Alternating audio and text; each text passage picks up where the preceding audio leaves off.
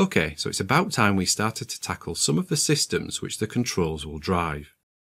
As this is a game rig, we want the base skeleton to be left as clean as possible. So what we are going to do is create a series of control joints. What these are copies of parts of the skeleton which the main controls will be connected to. These will then drive the main skinned skeleton. This makes for a cleaner rig, especially when it comes to exporting. It can also give you the option to quickly detach the rig if needed. So first we need a copy of each section of the skeleton. Let's hide the controls for now. And then select and duplicate the root joint. You can press Ctrl and D to do this. Move it out of the hierarchy so we can work on it. Now unparent the legs and the arms and the pelvis. We don't need the root or cog joints, so delete those. You can also delete the head and eye joints and the clavicle joints. Now let's hide the main skeleton.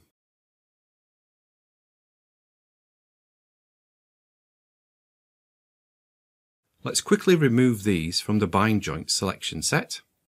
They are in here because these are duplicates of the main skeleton. We can just right click on the selection set and go to Sets, Remove from Selection Set, and then select Bind Joints. That's better. We don't want those accidentally being selected and skinned. Okay, now we need to simplify the limbs. We don't need the finger joints, so delete those, and also remove the twist joints.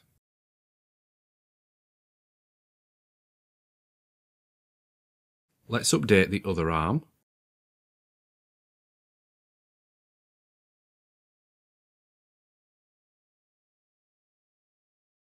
With the legs, we are going to keep the toe joints for now.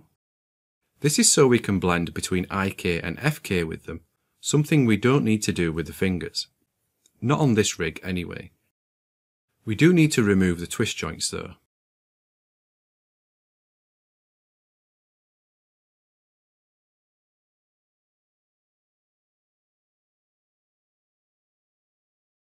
So there we have the main areas of the skeleton. Let's change the colour of them because they still have the colour coding from when they were originally skinned. We can do this with the wireframe colour tool. Select the root joint of each hierarchy and go to Display, Wireframe Colour. If we click Default,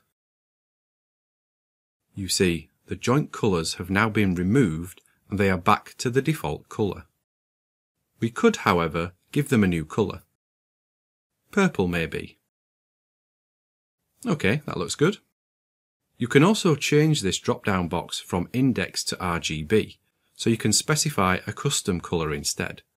This is exactly the same as if you were dictating a colour for a control.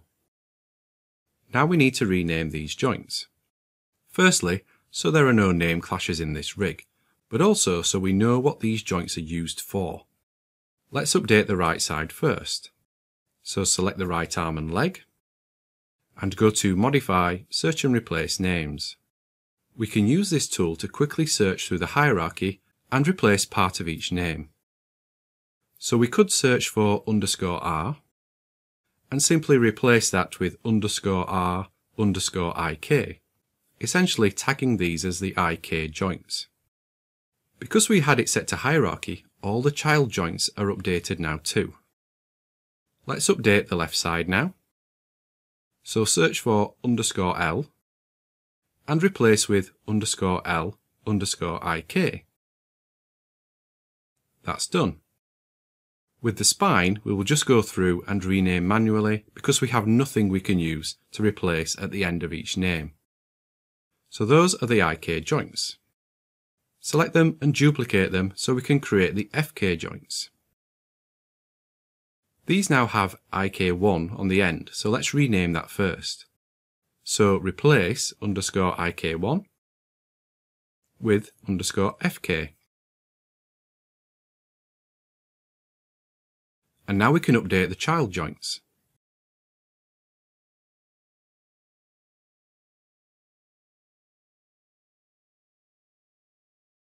OK, let's group these temporarily so we can clean up the outliner.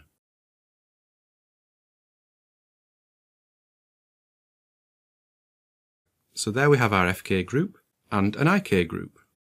OK, let's look at the arms first. So bring back the arm controls. And move these skeletons apart for now.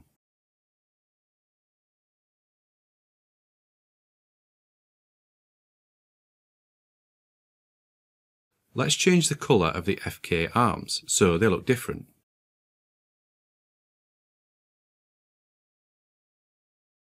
Maybe yellow.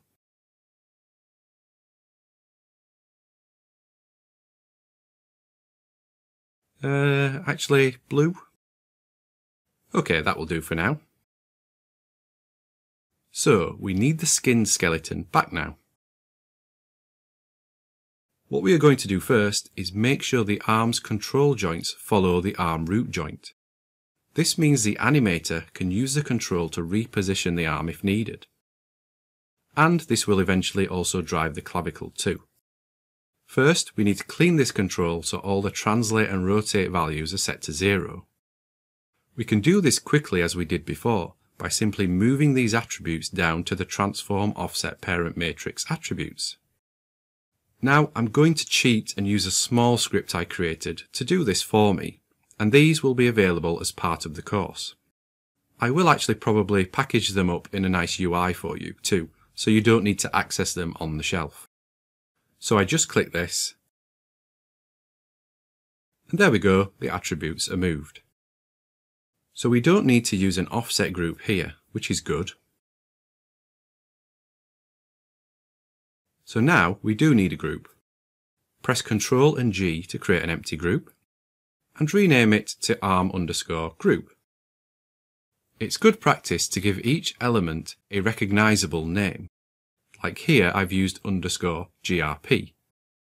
This just means later in the rigging process, if I want to quickly select and lock all the groups, I can just search for _grp. Like previously when we were using offset groups, I could just then search for _offset and quickly lock them all at once. At the moment, the arm group is down here, so we need to reposition it so it matches the arm root control. Add the control to the selection, and go to Modify, Match Transformations, Match All Transforms. That's now jumped up here. Again, we are going to clean up those transforms using the offset parent matrix attributes. What we now need is for the new group to follow the root control. We could simply parent the group to it, but I prefer to keep my systems separate where possible. So we don't want joints nestled under controls. Open the node editor and bring in the root control. And let's remove those shape nodes. We should add an L into the name so we know that this is for the left arm, and bring that into the node editor too. Open these. Usually we would use a constraint to make the group follow the control, but we can do something much simpler and more effective. All you need to do is take the world matrix 0 attribute from the arm root control and connect it to the arm group's offset parent matrix attribute. We can now move the control and the group follows. Let's move the arm control joints under the new group.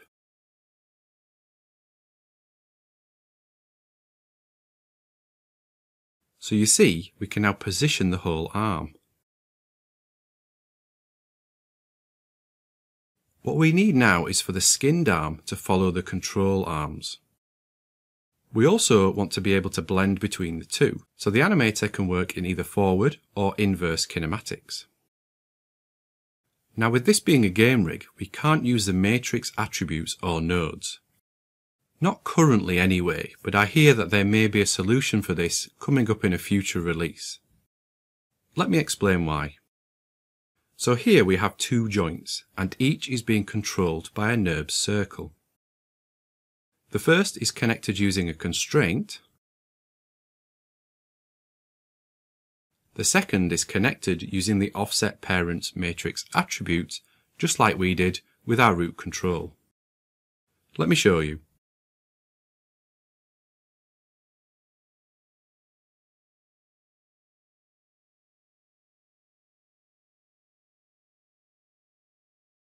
So here we have the connection, just the same as we did with the ARM root control.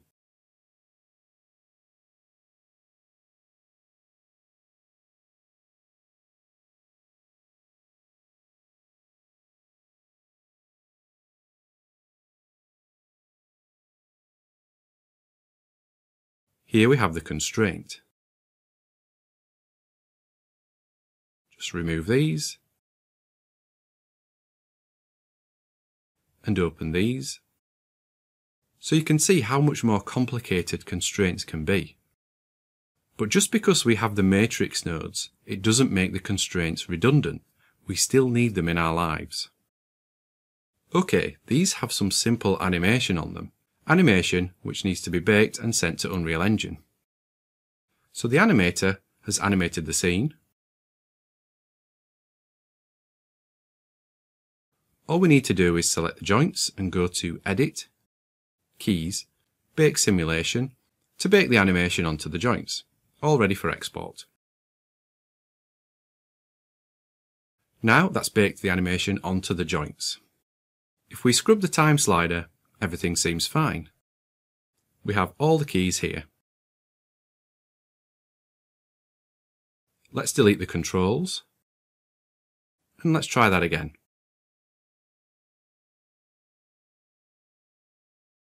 So now you see that only the joint which was connected with a constraint has retained the animation. This is because the constraint passes translation values to the main attributes, which are then baked. With the offset parent matrix connection, no values actually appear here, so nothing is there to be baked. So with our rig, you need the control joints to drive the skin joints using constraints, so we can retain the animation information. Although you can use other nodes like the blend colors nodes if you prefer. This will simply blend between two sets of attributes, and there are videos available online which showcase this option. Okay, back to our rig. Select the upper arm control joint, and then the skinned joint. We don't want the twist joints at this point, so select the main joints for now. Now go to Constraint Parent. Disable Maintain Offset because we want the skinned arm to move to the other positions. And apply that. Now do the same with the lower arm. And finally the hand.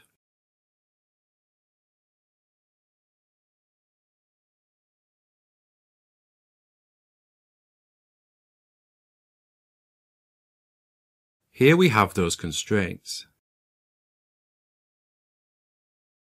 And you can see the weights in the channel box. So the hand will blend between the IK and FK hand joints. They currently both have a value of 1, which is why the hand is floating between them.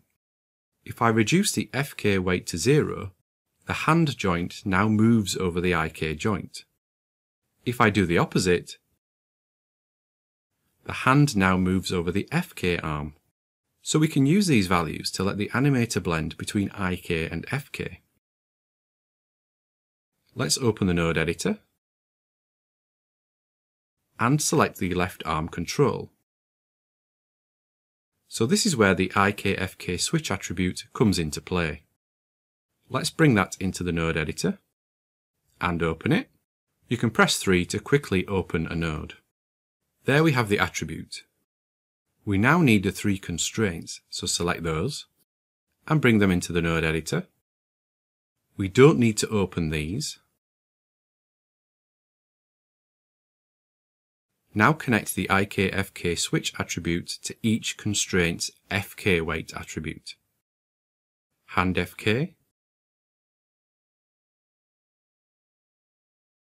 lower arm FK,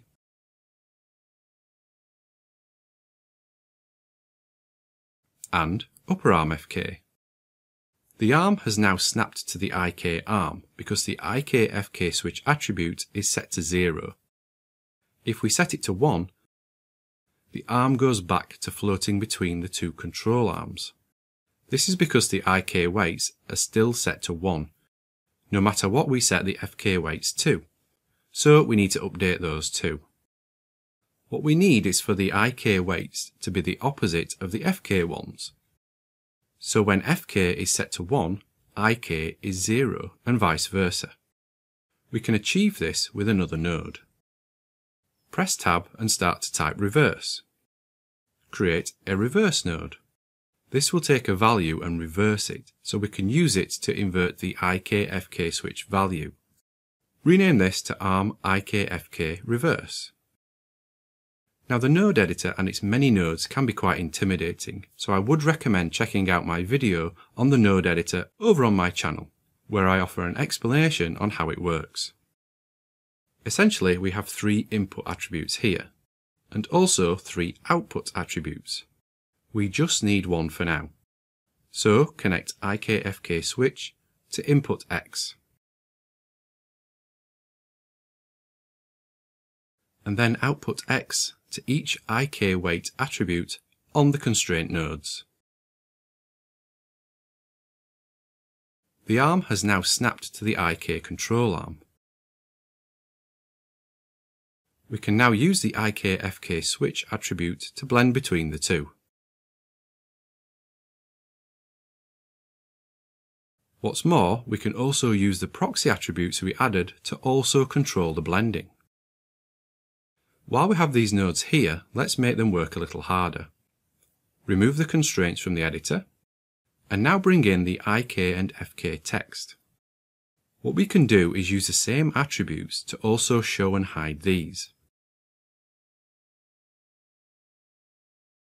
Connect the IK-FK switch attribute to the FK text's visibility attributes. Do this for both the F and the K. And now the output X attribute from the reverse node to the IK icon's visibility attributes, so the I and the K. Now as we switch, the text changes, so the animator gets a visual representation of what state that limb is currently in.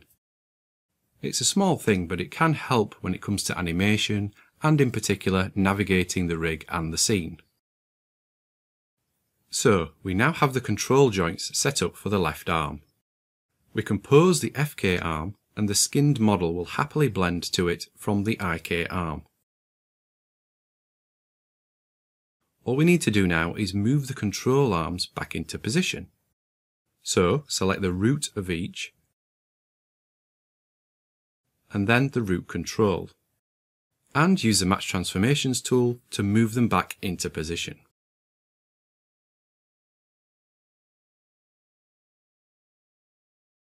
The whole arm now moves with the root control, and we can blend between the two. Now we aren't going to go further with this arm rig at this stage. For now we are just setting up all the control joints so the main skeleton will move with them.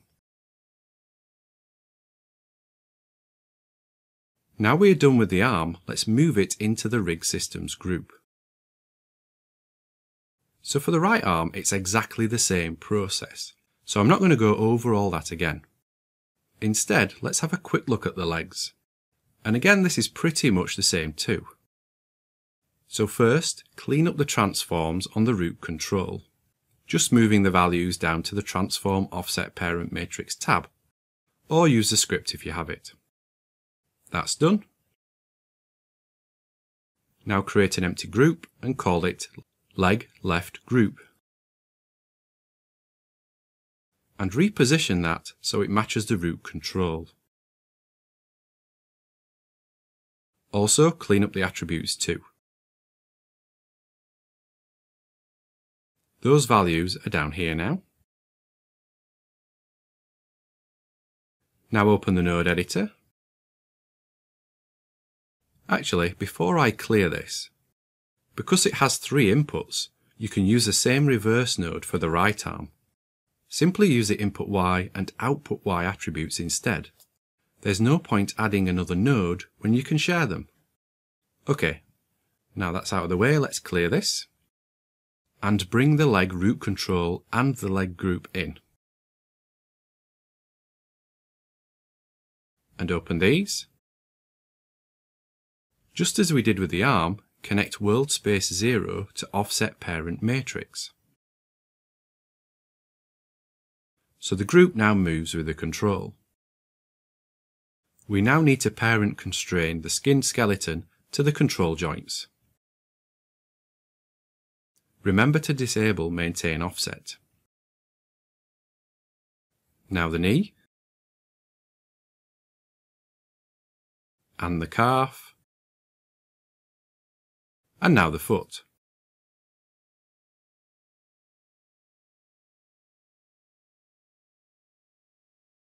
We also need to connect the toe joints too, so go through and constrain those.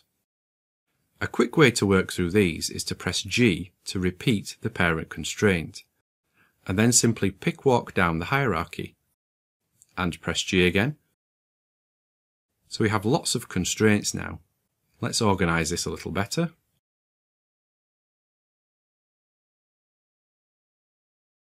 And bring in the main leg control.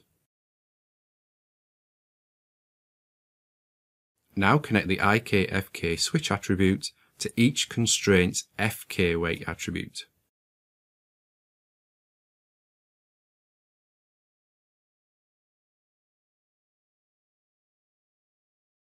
Okay, that's done. Now we need another reverse node, so press Tab and create one. Oops, just bring those back in. Okay. Call this leg IK-FK reverse. Again, we can use this for both the left and right legs. Bring the control back.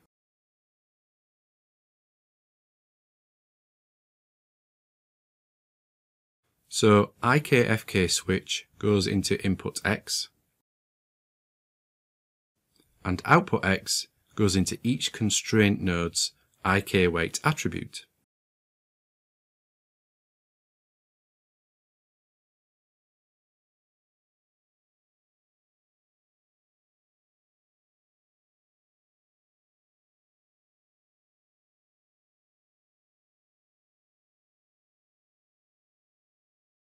We can now blend between the two control legs. Okay, let's update the text now so it represents which leg is being used. Remove the constraint nodes and bring in the text curves.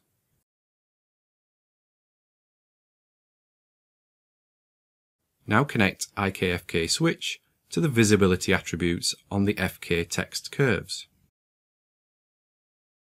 and the output X attribute from the reverse node to the IK text visibility attributes.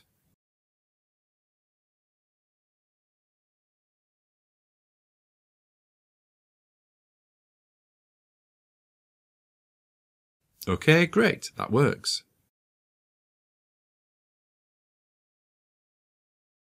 All we need to do now is move the leg control groups into the leg left group and snap them back into position so they all lie in the same space.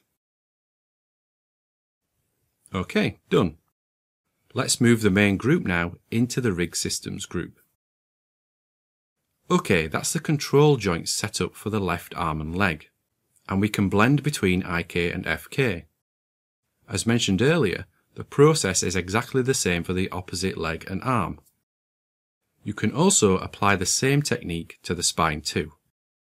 With this, instead of using the root control, you can use the cog control as the main position control for the spine. Okay, I'm going to update all those now, and I will be back in a few seconds. Right, that was quick. So here we have all the control limbs and the spine set up. If I just move the IK joints back,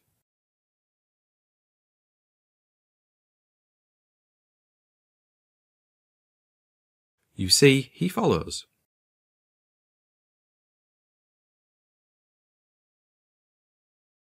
We can use the IK-FK switch attributes to blend back to FK2 when needed.